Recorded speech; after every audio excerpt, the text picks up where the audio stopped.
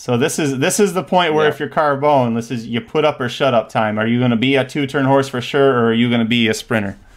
The 10 looks like he's on cruise control, but I don't know he wants to go this far, but he's kind of just been cruising there on that inside path. So is Just Steel. Just Steel just went to the he lead. looks like a monster turning for home. Look at this.